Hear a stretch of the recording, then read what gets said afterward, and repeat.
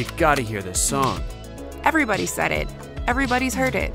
It doesn't matter what age you are, certain songs just have that timeless quality, and so do certain biblical truths. And just like every generation discovers these songs, every generation needs to discover these truths. Mixtape, fresh perspective on timeless truths. Good morning. Welcome to Calvary. Go ahead and turn in your Bibles, pre-mark them to Matthew chapter 22, as well as the book of Song of Solomon. Today, as we dive into a message I'm calling Finding the One and Keeping Them. You know, one thing I found is relevant to everyone in all walks of life, every era, every generation, is the idea of male and female relationships. And even more so, each and every one of us is obsessed with finding the one, right? It's like this mythical creature, the one ring to rule them all. And if you can find the one, your life is set. And we also have all these weird ideas that if you pass them on the street without saying hi, that your shot at love is forever gone. And it's an obsession that we have with finding the one. But it's easier said than done, isn't it? Because at times, finding the one can feel like a quest for the Holy Grail, complete with battles, some trolls along the way, maybe a few dragons here and there. And if you're lucky, you might get that fairy tale ending with a little bit of magic. Britney Spears said, "I don't understand the whole dating thing." And can I just point out and just say as a side note, don't take relationship advice from somebody who shaves their head after a bad breakup and writes a song that says, "Hit me, baby, one more time." It's a bad idea, bad person to take relationship advice from. But what is this whole dating thing? How do you do it right? Who in here has ever had a bad relationship? You know, I was preparing this message, I asked myself, why do so many people date the wrong way? And I realized one of the primary reasons is because we have bad examples. See, we get our dating lessons from Hollywood, from celebrities, from media. And what do they tell us about dating? Well, I found some quotes from celebrities on dating. Richard Gere said, "I don't know if any of us are truly honest in relationships. It doesn't exist." Mitch Hedberg said, "I don't have a girlfriend, but I do know a woman who'd be mad at me for saying that." Amy Schumer said, "There's a guy I've been texting with, and I really don't see myself having a fairy tale wedding with him, but I'll still probably have sex with him." Jack Nicholson said, "There's only two people in your life that you should lie to, the police and your girlfriend." So not great advice from Hollywood, from celebrities. And then I realized that maybe we get our dating advice, our dating ideas from popular television dating shows, reality dating shows. I have a lot of friends who watch The Bachelor and Bachelorette, and people get so caught up in this as who's going to get the rose, who's going to be the winner. And so I did a little research, and I found that if we live our lives based off of reality television dating shows, it would tell us that dating is not exclusive. It's okay to date and hook up with as many people as you want. Dating is simply a game.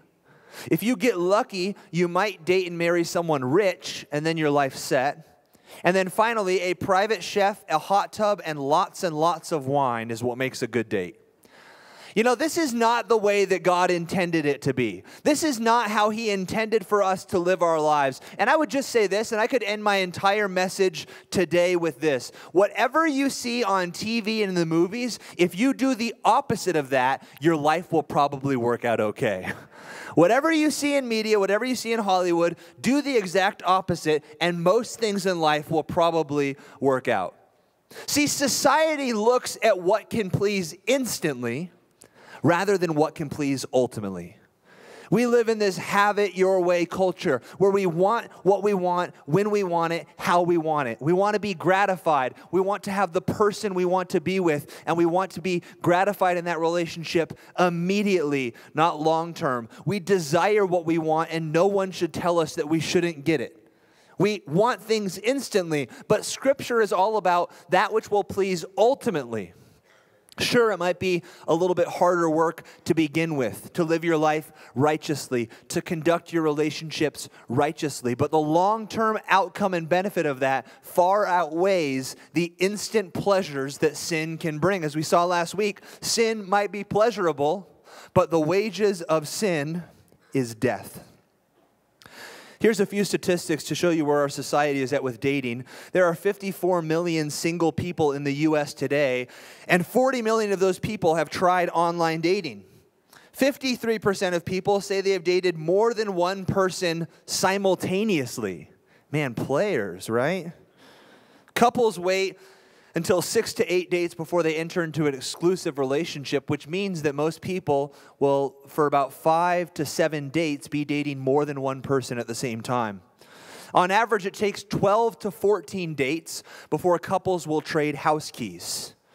And because of these statistics, these ideas, this reality, we have a huge problem with dating today where we view dating like these tiny marriages.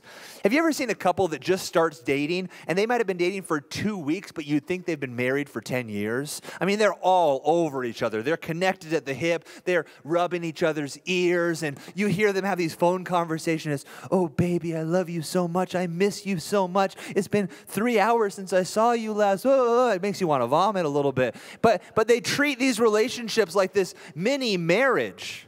And then they get so tied to this person because of sexual intimacy that once this mini marriage finally splits up, it causes a mini divorce, complete with Facebook unfriending, toaster ovens being thrown at your head, friends choosing sides. I mean, it gets nasty, right?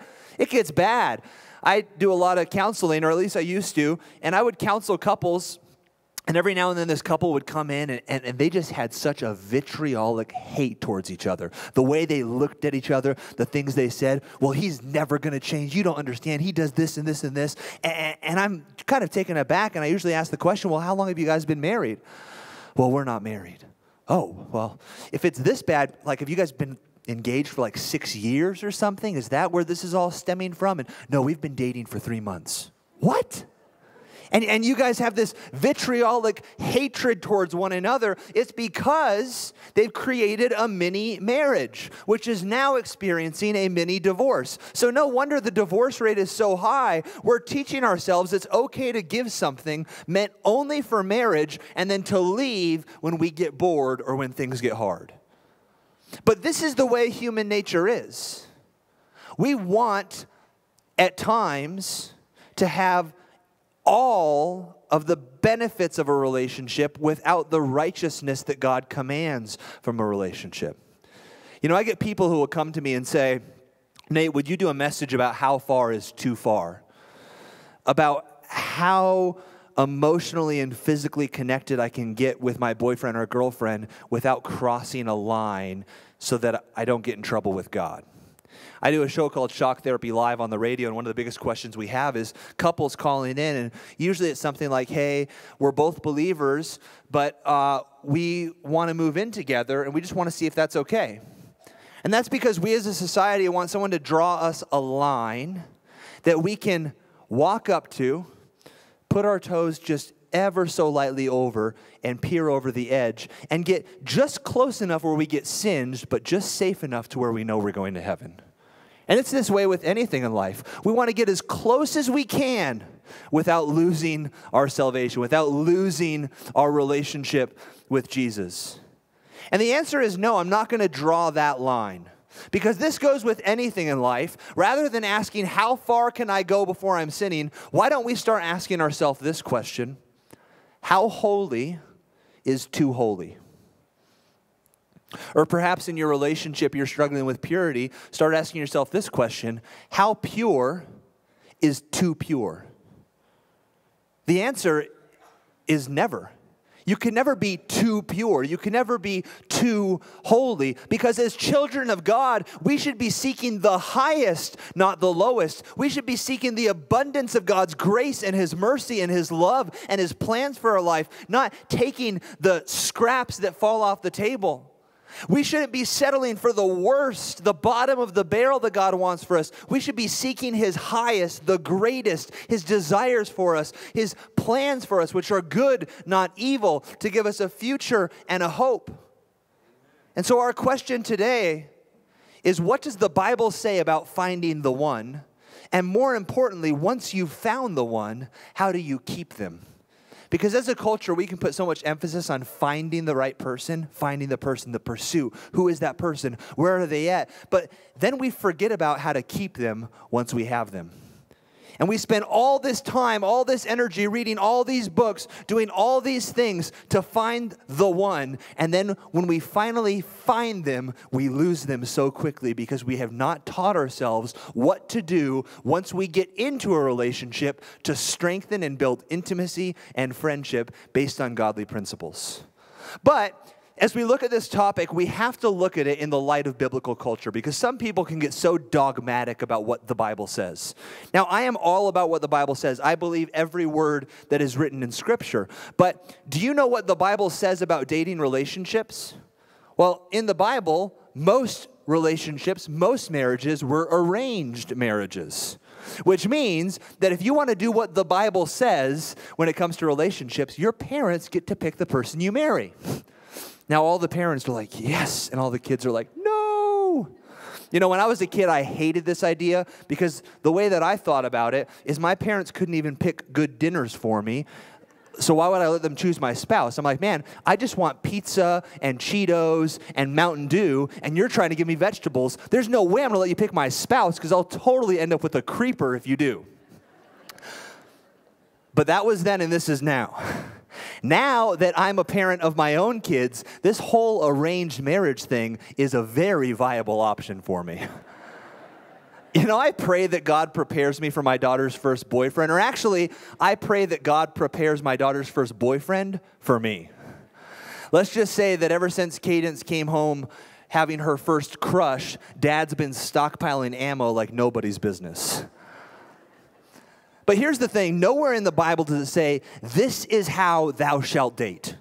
If you do this and this and this, you'll have a perfect date. There's no chapter on the perfect Christian date. Like, well, he'll pick me up in a white carriage because Jesus is going to come back in a white carriage with horses. And we're going to go to Mediterranean food because Jesus likes falafels. And then we're going to go to the Hillsong concert and worship Jesus together. And we're going to fall so in love as we sing Oceans and stare into each other's eyes. And then we'll pray together, and that'll be the perfect Christian date.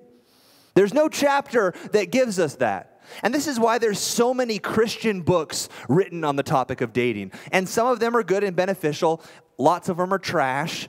But when it comes down to it, we always have to come back to the Bible, to this book and what it says. Because although it might not give us a chapter of guidelines for dating, it gives us some very good life application principles that when applied to dating or any other relationship you have in your life, it will help and change your relationships. So today, whether you're here and you have kids, and this is a big question for you, maybe you're married, you're dating, you're single, this is going to help you because we're going to look at some things today that are beneficial if you're seeking to be in a relationship, and then also some things that you need to know if you are in a relationship to keep the one you found. So today I'm going to give you 3 principles based on Matthew and the Song of Solomon. And let's look at Matthew chapter 22, verse 36 to 40 as we see our first point. Verse 36, Teacher, which is the greatest commandment in the law? Jesus said to him, You shall love the Lord your God with all your heart, with all your soul, and with all your mind. This is the first and the greatest commandment. And the second is like it, you shall love your neighbor as yourself. Let's stop there. Last week, we really dove into this concept and this idea. We referenced this verse as we talked about the reality that as human beings, our hearts are worship factories. And we are constantly worshiping something or someone. But we also found that if we as Christians seek first and foremost to put Jesus Christ on the throne of our hearts, if we love Jesus with all of our heart, our soul, and our mind, then the things we want to do, and I would also add to that, the people we want to date, the way we treat our spouse, the way we treat our kids, the way we have relationships within our lives, if Jesus is first and foremost and we love him with all of our heart, soul, and mind, then all of those things will happen the way that God wants them to happen. But we've got to start by adoring and loving God. So the first point, if you want to find the one and keep them, is to be a God digger, not a gold digger. This is the first and the greatest commandment. And this is the first question that should be asked before you even think about entering a relationship with somebody else. You should ask this question before you check out their body and see how good they look. You should ask this question before you get tied to them emotionally and you love their funny jokes. You should ask this question before you spend any time with them. This is the question that should be asked. Do they love God? This is the foundation. It should be asked and answered before you even consider dating or courting or whatever with that other person. Do they adore God? 2 Corinthians 6:14 says, do not be yoked together with unbelievers. And so the question for us before we enter into a relationship is, are they converted? And ultimately ask yourself this question: what do I want in a relationship? What does God want in my relationships? And are they the same? This is the foundation. You know, I've found that a lot of people think that a relationship and walk with Christ is about convincing God to give you the things that you want. Well, Lord, I really, really, really, really like this girl or this guy. And I know they're not a believer, so Lord, I just pray that they'll get saved. And that our entire life is about convincing God to give us the things that we want, aligning God's will to our will. But the opposite is true. The Christian life is all about taking your wants and your desires and making sure they match God's wants and desires for your life, and then doing that.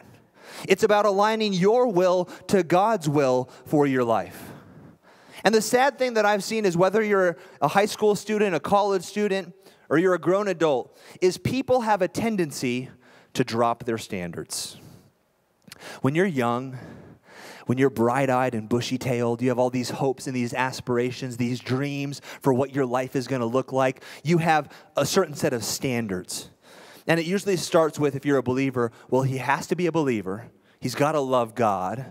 He's got to love his mom. He's got to treat his mom right. He should be handsome, maybe have this color hair, this height. He should, and we have this list, and it slowly goes down. And then what happens is, usually because a lot of time passes, you let a few of those things drop off that list. And it's like, okay, well, maybe he doesn't have to look like Brad Pitt. Okay, I'll take that one off.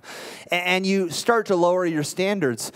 And then what happens is, you see that cute guy or that girl who isn't walking with the Lord. They go to church, but they're really not a Christian, and you drop it just a little bit lower. Then you get in that relationship, and that cute guy or that girl asks you to do something you know you shouldn't do, something you know is wrong, but they attach 3 words that just get to your heart. They say, but I love you. And you don't want to lose that relationship. You love them too, and so you compromise and you do something you know you shouldn't do, and you end up in life at the bottom of the barrel looking up saying, how did I get myself in this situation? Look, no one wakes up in the morning when they're walking with the Lord and says, you know what, today I'm going to get pregnant. You know what, today I'm going to go get strung out on heroin and die of a drug overdose. Hey, you know what, today I'm going to become addicted to alcohol. I've never touched a sip of it to my lips, but I'm going to become addicted to alcohol. No one wakes up and decides to get trapped in sin. You know how they got there? Slowly. It was a series of slow, deliberate decisions as they dropped their standards. And that's not the way it should be, is it? We shouldn't be settling for the worst that God has for us. We shouldn't be driving the Pinto when God's got a Ferrari parked out front. And I'm not talking about the tall, dark, and handsome Italian stallion ladies. I'm talking about the Ferrari on the inside, not the Ferrari on the outside. We should be seeking God's highest, His best, His desires, and His will for our lives. Because it doesn't matter if a car looks great on the outside. The question is, does it run? Right? Come on, guys, car enthusiasts. I go on Craigslist a lot, and I like to look at good deals. And sometimes you'll come across a vintage car that looks good. I mean, come on. The bodywork is perfect. There's no dents. The paint, the detailing is exceptional. The interior, the leather, the piping, the stitching, it's primo. And then there's a little caveat in the Craigslist ad, and it says, in parentheses, car does not run, will need trailer. What's the point? It's not a couch, it's a car. It doesn't matter if it looks good on the outside. The question is, does it run? And sadly, some people, because of society and a lack of discernment, are left dating someone who's a Ferrari on the outside but a Pinto on the inside. Because society tells us the most important things to look for in a relationship are sexual attraction and money. Hey, if they're loaded and they're a hottie with a naughty body, then go for it. It's good to go.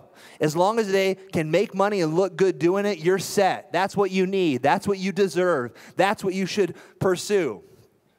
I did some research, and women who post a photo on internet dating sites receive twice as many email messages as women who don't. The same study found that men who reported incomes higher than $250,000 receive 156% more emails than those with 50.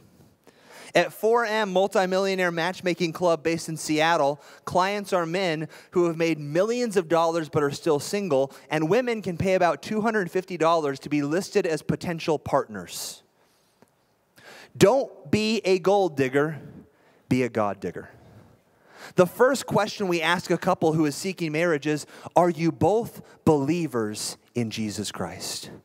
Do you both believe in Jesus Christ? Do you both love Jesus Christ? Because if they don't, if they're unequally yoked, the marriage can never succeed. And I would even go a step further. Not do they love Jesus, do they love Jesus more than they love you? Because if they don't, your marriage is destined for failure. You say, Nate, no, you got it wrong. That's what I'm pursuing. I want to be a princess to somebody. But if you become the queen for somebody and you sit on the throne of their heart above where Jesus sits, what's going to happen is when you finally fail, because all humans fail and they realize you're not perfect, their God, their idol is going to come crashing down, and along with that will be your relationship and the life that you've built. So you better make sure the person that you love loves Jesus more than they love you. Otherwise, your relationship is destined for failure. So not just do you both believe in Jesus, but what do you believe about Jesus? Because lots of people say they're Christians. As a matter of fact, do you know that according to Pew Research, 70.6% of Americans, when asked, call themselves Christians? But the Bible says not that we're supposed to call ourselves Christians, not that we're supposed to go to church, but that we're supposed to be converted, that we're to be born again. That means that we are to be changed. And being converted means more than just saying it with your mouth. It's believing it with your heart. Look, if you're a cute girl, of course that guy's going to say whatever he's got to say to get you to go on a date with him. Sure, he'll tell you he'll change. Sure, he'll say, yeah, I grew up in the church. I'm a Christian. Sure, he'll say, yeah, I'll go to church with you. But is it real? Is he truly converted? Is he truly changed? Now, unfortunately, and I'm going to put the guys on blast here for a second, this applies mostly to men. Are they real? Are they really stoked about God? Or is that just a mask that they've put on to be accepted? You know, unfortunately, I've known a lot of guys that will put on the Christian face. They'll speak those Christian words just to get some watered-down, perverted version of a Christian booty call. So the question isn't, are they Christian? The question isn't, do they go to church? The question is, are they converted? Are they real? Do they adore God? And does their adoration for God and their love for Jesus cause them to respect you? Do they respect the boundaries you've put up in place? Do they respect the convictions that you have? Do they love God with more than just their lips? Do they love God with their lives?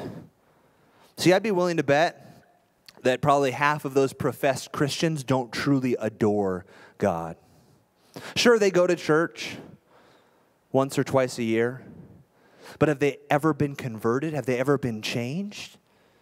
You know how you can tell if someone is converted? Simple. They don't love the things of darkness. Instead, they love the light. Are they perfect? No. Do they have it all together? No. Do they mess up? Of course, but they're trying. They're growing. They're trying to change. They're different. They don't just adore God with their lips. They adore God with their life. So the question isn't, are they Christian? The question is, are they converted? Are they different? Are they seeking to grow in their relationship with Jesus? When you look at their life, is there evidence of their belief in Christ? Now, I want you to understand there's nothing wrong with being attracted to somebody. That's usually how most relationships start. You see somebody who's like, oh man, she is so beautiful. He's so cute. The butterflies, that's okay. However, it's wrong to base your decision off of that infatuation. You know, whenever a guy sees a beautiful girl, his jaw drops, and he's like, I think I'm in love.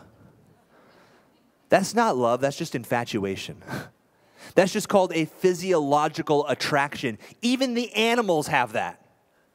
But what separates infatuation from love? How can we know the difference? How can we know what the difference is between simply being attracted to somebody and being in love with somebody? One study shows that between 9th grade and your second year in college, the average person will have 5 real loves. I would define that as what they think is real. So what is the difference between a feeling and true love? True love stands the test of time. Let me rephrase that. Because as we're talking about emotions, seeing somebody and thinking you're in love, how can you tell if you're truly in love? True love stands the test of patience. Wait a while. Get to know them. Know who they are. Know their relationship with God. Get to know their family. Because love is a constant devotion, not a passing emotion. Now, we as our society think that love is all about emotions. And so what happens is when you meet that cute guy or that cute girl, you get to know them a little bit, and you're like, well, we just get along. We understand each other. These emotions start to build up, and those emotions are like a tidal wave. And so many people ride those emotions into a place where there's no clarity, there's no understanding, and they make irrational decisions based off of emotion, not off of devotion. And they say, well, I'm in love. So when I hear people say, Nate, we just have to get married right now. We just can't wait. We're so in love. I ask them, how long have you guys been dating? It's been a month. And we just have to get married. We're so in love. I know it. I know that they're the one. I usually take a step back and I question whether or not it's really from the Lord. Because remember, the Bible says that love is patient. And so I encourage you to take a little time, to take a step back, realize that love is not based on emotion, and when those emotions fade, when you ride that wave of emotions to the altar and say your I do's, and you get home, and 2 months later, after the honeymoon phase has faded, but you've already been on your honeymoon, will those emotions still last you through the relationship? I don't believe they will. I think there has to be something more. I think there has to be devotion. Let God bring the two of you together. Take time, because there's a chance that you're going to spend the rest of your life with that person. And you might say, Nate, hold on. Now you're talking marriage. I don't want to marry them. I know I'm not supposed to marry that person. I know I'm not supposed to marry an unbeliever. I just want to date them. I just want to hang out. I'm not at that phase that you're talking about. Well, guess what? Dating leads to marriage. And if you've already dropped your standards to date them, what's next? We shouldn't date someone unless they are marriage material. I would go a step further and say you shouldn't date at all until marriage is something that's in sight. And you say, Nate, that's so legalistic. That's so unfair. That's so unrealistic. But I would challenge you and say that to date without the possibility of marriage is all but setting yourself up to fall into sin. Because if it doesn't mean anything, and if it's not going anywhere, what's to stop you from dropping your standards and doing some things that aren't going to matter because you're not going to get married to that person anyways? If it's just a game, if it's just based on attraction and it's not somebody that you see yourself spending the rest of your life with, or you're not even ready to get married, what's the purpose? What's the point? And you say, well, we just want to have fun. I just want someone to hang out with. Guess what? There's an awesome word that you need to learn. It's called friends. That's what friends are. People to hang out with, people to get to know, people to have fun with, people to spend time with. If you don't listen to another thing I say today, hear this. Whoever you're with, whoever you're dating, should be a converted believer who has the evidence of God's work within their lives. And that really leads us to our next 2 points. Matthew 22:39 says, the second is like it. You shall love your neighbor as yourself. So not until we love God, not until He is chief within our lives, can we appropriately love other people. So if you're at a place where you love God, He is chief, He is first, He is foremost within your life, and the person that you're interested in dating is in that same place, at that point, the question is now, how can I love others appropriately? And here in these verses, we find our next 2 points. Once you love God and have Him first within your life, the next step is to love others. And I believe the primary reason why many relationships end is because of selfishness. We as humans are incredibly selfish people. We lie to one another because we're selfish and we don't want to hurt our own pride. We seek our own needs instead of the other person's needs because we're selfish and we want our needs met. So the takeaway is that the more selfless you are, the better your relationships will be. And the first aspect of love for others that I want to look at is respect. And for that, I want you to turn to Song of Solomon chapter 1, verse 9. For our second point, if you want to find the one and keep them, you need to start acting like royalty, not rap stars. You know, royalty are known to be the most well-mannered and respectful of all people. They know everything that they're supposed to do. They know how to use all the different forks. When I go to dinner and there's more than one fork, I just take a pick because I don't know what they're there for. Yeah, that one looks good. I can poke something with that. But royalty know all the manners, all the customs, how to do everything right. They're so respectful. Well, rap stars are not. Song of Solomon 1:9 says, I have compared you, my love, to my filly among Pharaoh's chariots. The next question is, do they respect you? Do they treat you well? Do they respect the Bibles and your boundaries? Now, we read this verse and think, Nate, how is that respectful? He basically just called her a horse. Like, hey, girl, I've been watching you, and you got a horse's face and a donkey's butt. I mean, like, how is that a good thing? That is not respectful. That is not a good pickup line. Guys, if you're writing down pickup lines, don't use that one. It won't work. Actually, let's change that. If you're writing down pickup lines in church, use that one next time. It'll totally work out well. No, we look at that and say, how is that respectful? But we need to understand that basically Solomon is saying she is more important to him than his most prized possession. She is worth pursuing. She is worth protecting. She is worth cherishing. She is worth investing in. Let me ask you, does your significant other think that you're the bomb.com? Do they treat you like they treat their car? Ask yourself, does your significant other feel as cherished and loved as your most valued and loved fill in the blank? And gentlemen, we need to step up to the plate in this. We need to be the leaders that God has called us to be because you are meant to be the initiator. You know, one thing that drives me nuts is when guys lead girls on. Guys, don't lead girls on. Don't toy with their emotions. Don't keep some girl in the wing as a backup plan while you wait to see if something better comes along. That's not acting like royalty. That's like acting like rap stars. Act like royalty, not rap stars. Show them the respect, the honor. Cherish them the way that God has intended for you to cherish them. Don't go chasing waterfalls. Stick to the rivers and the lakes. And until that girl comes along that you really respect, that you really appreciate, that you really value, don't you dare date that girl because honestly, you don't deserve her. But when you're ready to pursue her, make sure she knows how much you value and respect her. Make her feel cherished and special. And girls, there's something for you as well. I don't know why it is that girls seem to always be drawn to that sleazebag guy. It's like he's the biggest player. He's been with so many girls. He's treated her so poorly. And she's like, well, you just don't understand that I'm going to be the one to make him change. He's never met a girl like me. Sure, he's been with all those other girls. Sure, he's done this and that. But he's never been with me. I'm going to make him forget his foolish ways. And he'll be mine and only mine. Can we stop lying to ourselves and stop believing those lies? You've heard it said, don't hate the player, hate the game. Well, I'm telling you, sure, don't hate the player, but please don't date the player either. When that guy comes hollering at you, you say, no, I don't want your number. No, I don't want to give you mine. No, I don't want to meet you nowhere. And no, I don't want none of your time. Come on, ladies, let those guys know you don't want no scrubs. You're not going to take that. You want to be valued. You want to be respected. You want to be cherished. You know, one of the best ways that you can show respect is by asking what your parents think about the relationship that you're in.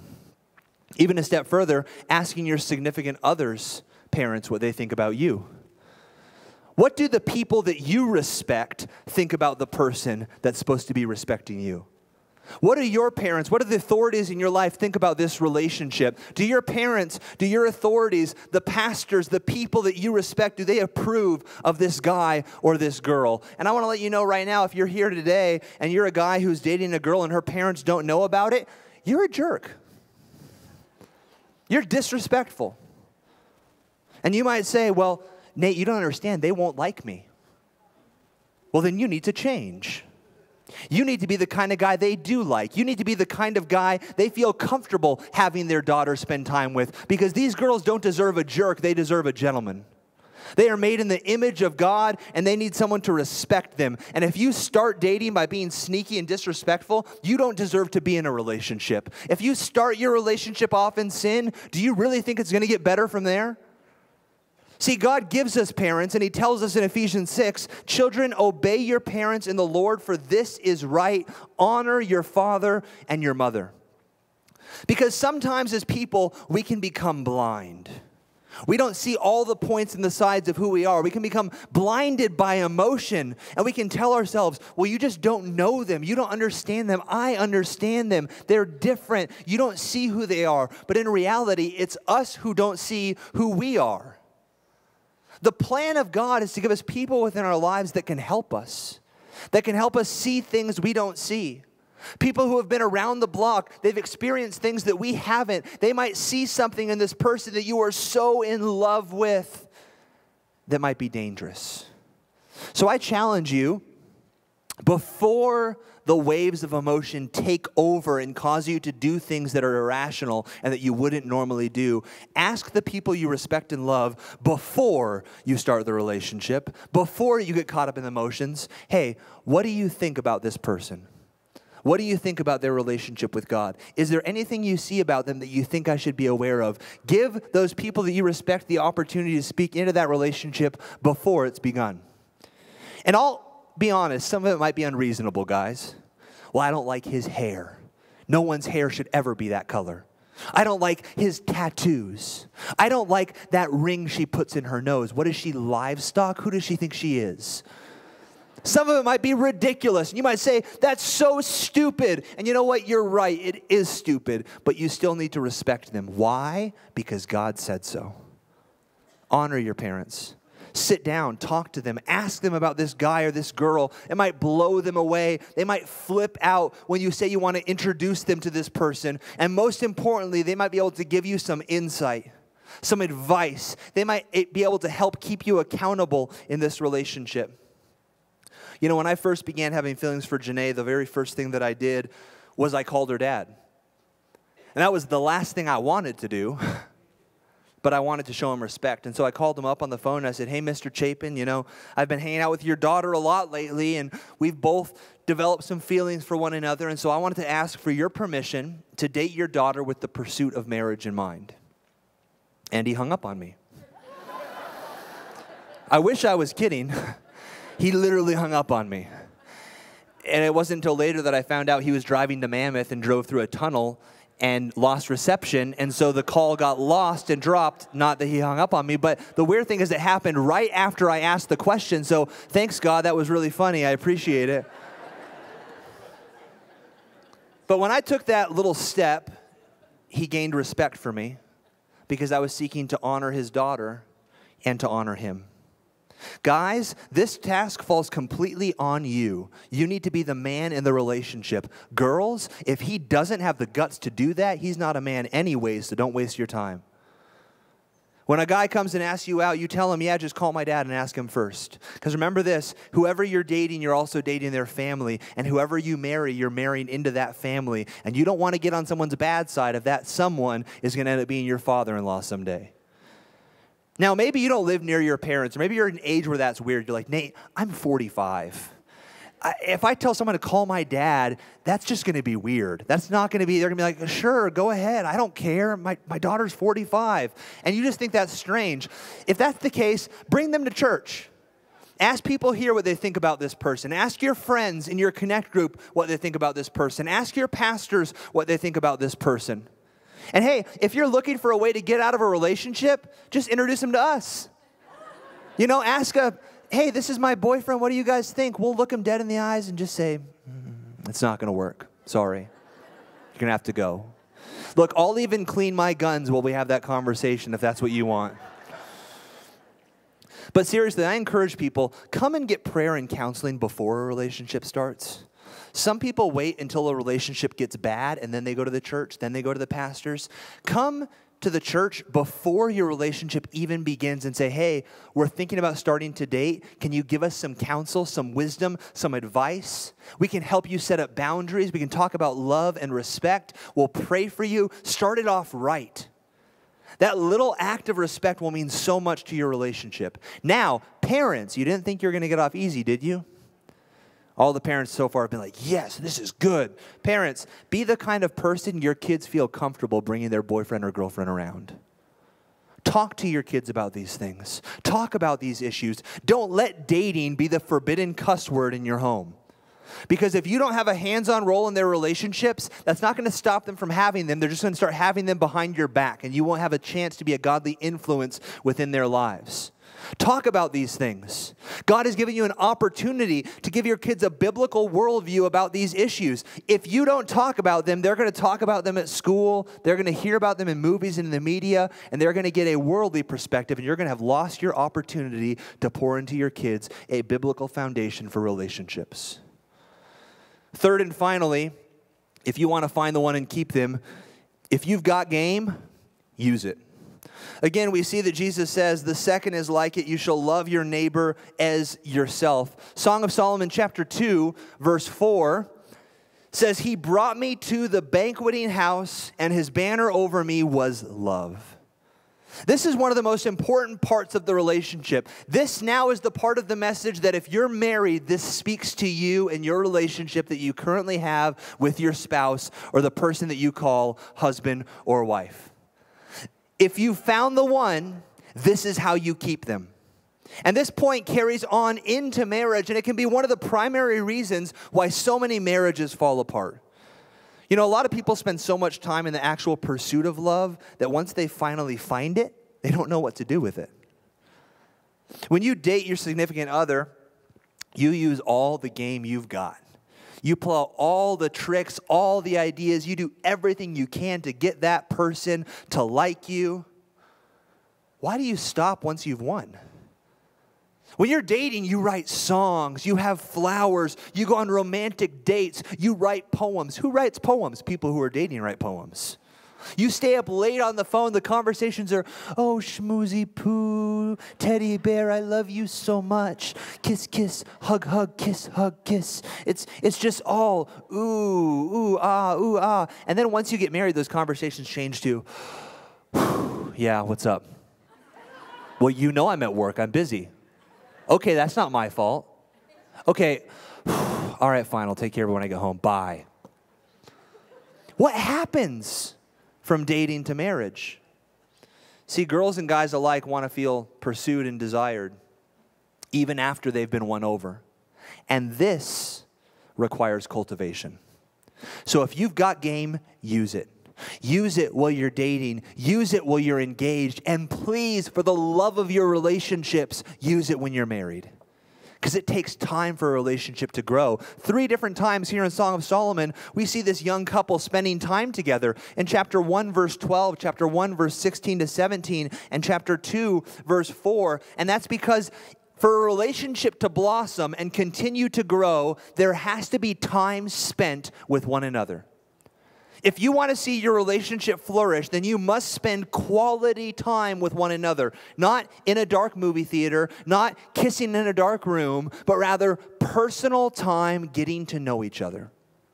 Song of Solomon 1:15 says, behold, you are fair, my love. You have dove's eyes.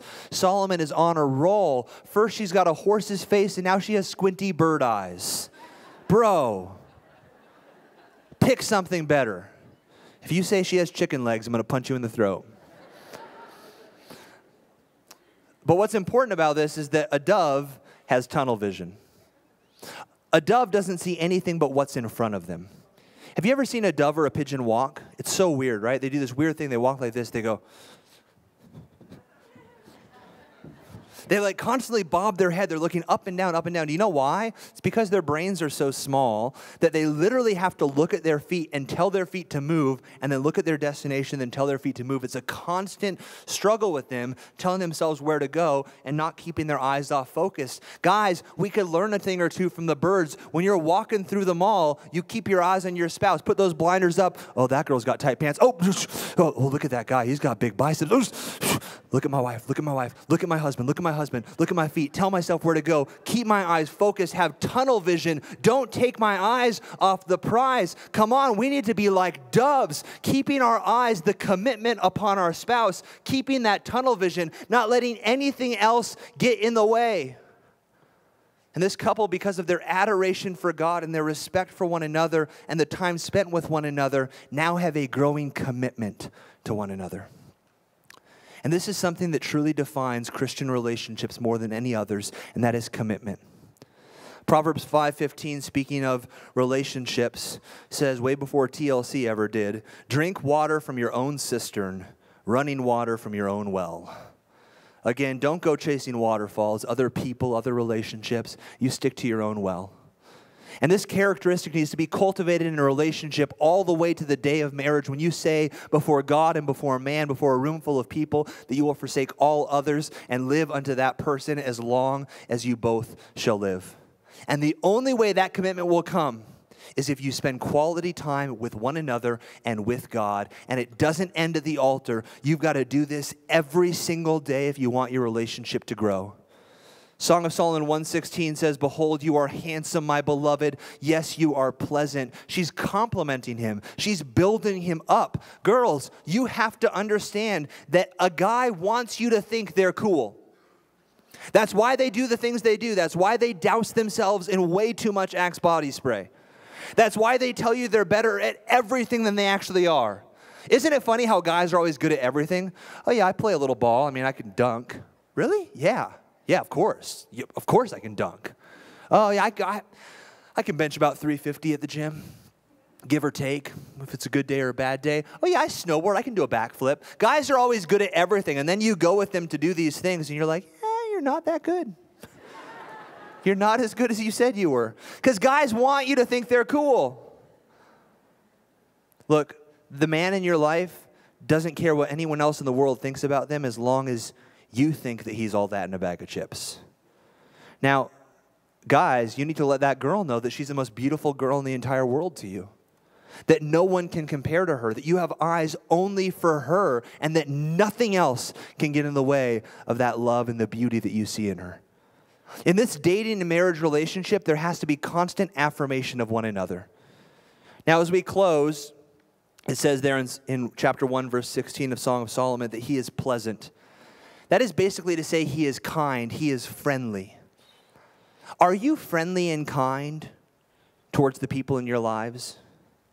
Guys, this is how we should treat a young lady. We should be kind, pleasant, and charming. This is so important in a relationship. In order to cultivate relationship, you must first cultivate friendship. It is so important to build a good friendship before you let it turn into a relationship. And this is what finding the one and keeping them is all about. It's not just lovers, but it's friends. It's not just a consort, it's a confidant. Most people who I've met who have fallen out of love fell out of friendship long before.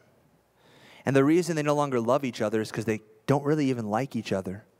They can't stand being around each other. You know, Janae and I were friends for about 6 months before we even talked about dating. And then when we did, it was a serious and planned decision with the intention of marriage. We knew each other, we enjoyed each other before we ever sought to love one another. And I can confidently say that Janae is my best friend as I am hers. And there is no one we would rather spend time with than each other. I don't long for guy nights to get away from my nagging wife. The opposite would actually be true. I turn down most invitations to go hang out with the guys because I'd rather spend the night on a Friday night hanging out with my wife playing Donkey Kong on the couch eating pizza. She's my best friend. There's no one I would rather spend time with.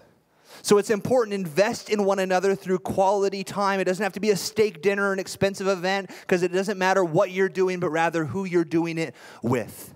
And as you build that relationship, focus not just emotionally, but also spiritually, building up your relationship with Christ, your relationship and your love for God before your love for each other. And I promise you, if you mold your relationship to these three principles, be a God digger, not a gold digger. Seek Christ. Act like royalty, not rap stars. Respect each other. And if you've got game, use it. Take time to build and strengthen your friendship and your relationship. You will not only find the one, you will keep them until the day you die. As we close, maybe this stuff sounds legalistic or stiff to you. Maybe you say, Nate, this is just so legalistic and hard to do, and it just seems so unrealistic.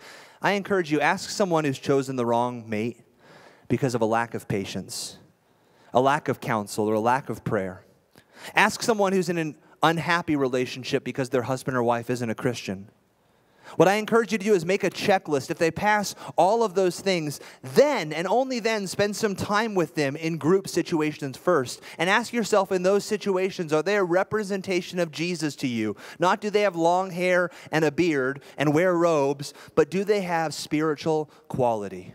And then, even if nothing becomes of the relationship, at least you've developed good fellowship. Let's pray. Lord, we thank you for your word and the truth that it brings. Lord, we thank you that it speaks even into the most practical and real areas of our lives. Lord, I pray that you would help us to love you, and that as we love you, Lord, we would learn to love one another properly. I prayed for all the couples in the room, the married couples, the dating couples, engaged couples. Lord, I pray that you would help them to love one another appropriately as they put you first and foremost within their lives. And I pray for all the single men and women in the room, Lord, I pray that you would help them to never drop their standards, but to seek your highest and your best for their lives, that their lives might be fruitful and multiply upon this earth. In your name we pray. Amen. We hope you enjoyed this special service from Calvary Church. We'd love to know how this message impacted you. Email us at mystory@calvarynm.church. And just a reminder, you can support this ministry with a financial gift at calvarynm.church/give. Thank you for joining us for this teaching from Calvary Church.